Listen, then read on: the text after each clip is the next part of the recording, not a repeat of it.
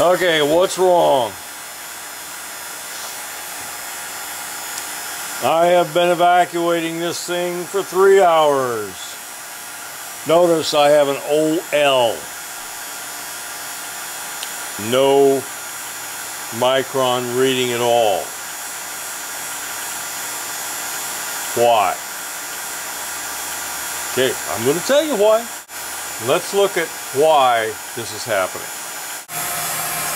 Okay, there's our problem. What is that problem?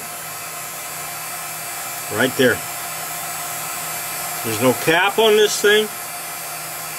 I'm pulling a vacuum. What happens when you pull a vacuum on a schrader valve? It leaks. Remember, if you look at the schrader valve with high pressure inside the pipe here, it tends to push the valve closed. When you pull a vacuum on it, it sucks it open. Okay, now I'm going to put a cap on that with a gasket in it, O-ring gasket, and let's see what happens. Okay, I'm going to put the cap on.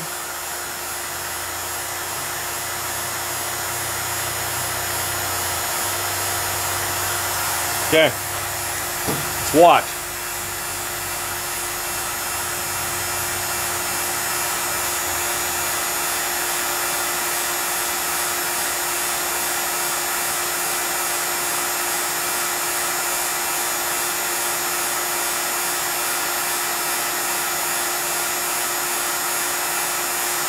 Okay, what's happening here? The schrader valve tends to close as the pressure inside the unit increases.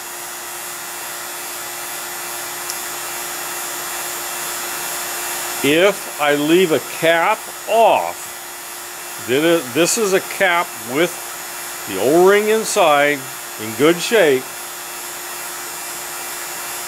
then the schrader is going to open because there's a negative pressure inside the system, and it's going to push it open. This is something you got to remember, guys. Keep a good cap with new caps on every fitting that you're not pulling the evacuation from. Look at how fast this moved down. Pretty soon we're going to be below 500 micron. Remember that.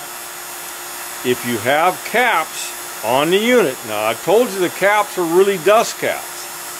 They are for pressure, but for vacuum, they're really not. So when you're pulling a vacuum, make sure every fitting that does not have a hose hooked up to it has a new cap.